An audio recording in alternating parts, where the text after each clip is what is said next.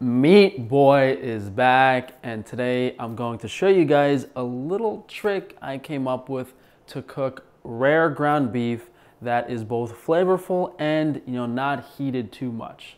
So we're maximizing the palatability and nutrients. We're not sacrificing anything.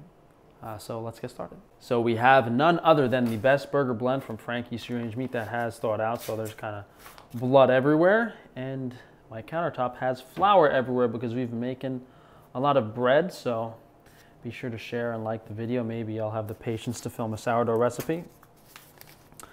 But this is all we're gonna need, guys, and of course a little bit of salt. So we have the best burger blend on Frankie's Free Range Meat. We have ground tenderloin. We have all different types of ground beef. This one is my favorite because it is, all whole cuts, pretty expensive stuff. Some short rib in here, decent amount of fat, and it's ground coarse, which is gonna help us later in this recipe. So if you have some regular ground beef, you're gonna have to chop it up a little bit more, but we're gonna take about 1/3 of a pound just out of the package like this. So we have our pan that's been sitting on medium heat for a few minutes now. I like the green pan. It's non-stick, it's minimally toxic, and if you guys have any questions about any of the cooking utensils I have, they are all on my Amazon shop, amazon.com/shop/FrankTufano. So we're just gonna take our 1/3 pound chunk of beef, just put it in here, press it down, and just a nice pinch of salt on top. So the rest of the meat, I'm just gonna wrap it up and put it in the fridge for tomorrow. So we'll put the heat down to about medium. Most of the time, you won't have to add any oil to the pan. Unless the meat's really, really lean, then you might have to put in a little bit. So it hasn't even been a minute. And when we flip this over, we already have a really, really beautiful brown crust. So I'll just go to the other side,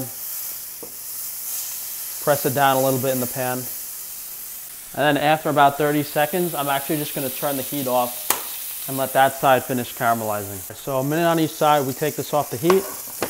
When you're ready to eat, oh, whoop-de-doo, Frank, you cooked a burger patty, you're a genius. Yes, well, you put this in whatever pan you want to serve it in. You could chop it up in the pan too, if you want. And then we just basically chop up the patty.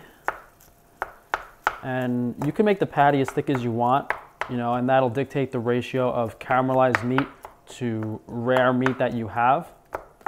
But this is by far the most delicious way to cook ground beef because you have a perfect mix of caramelized beef and basically raw beef, which for me is really, really delicious, and it's a nice balance of nutrients.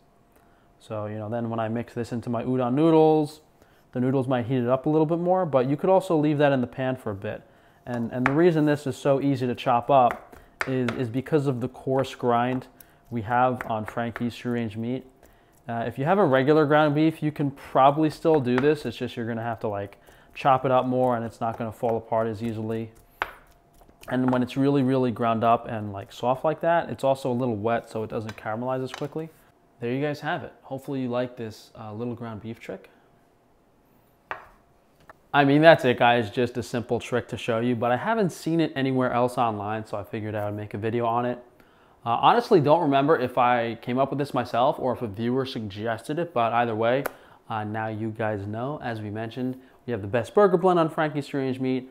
We have a tenderloin grind. We have a 95.5 lean blend, which is even leaner. And then we have a variety of all different types of ground stuff like bison, regular 80/20 ground beef, 85/15. Just check out frankiesfreerangemeat.com for all the different types of stuff. And we will have the fresh beef share available, shipping out Wednesday of this week.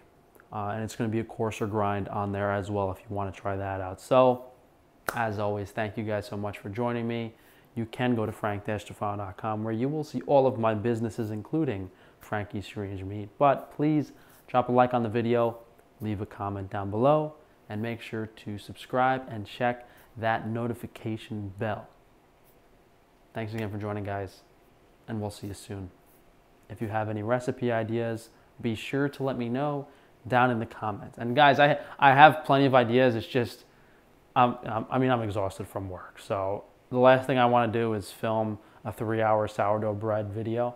But if you guys have anything that's quick, simple, and easy, let me know.